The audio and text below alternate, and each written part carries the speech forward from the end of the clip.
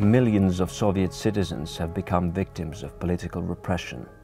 Nevertheless, the history of Gulag has never been presented in one museum space as a single and integrated whole, thus making Gulag History Museum absolutely unique among Russia's national museums.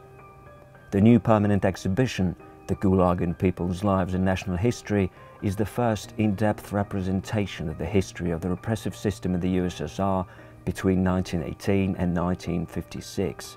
The exhibition approaches the Gulag history through the human perspective. In contrast to the official historical narrative presented in documents, statistics and chronicles, here one can see the personal lives of people who went through the repression.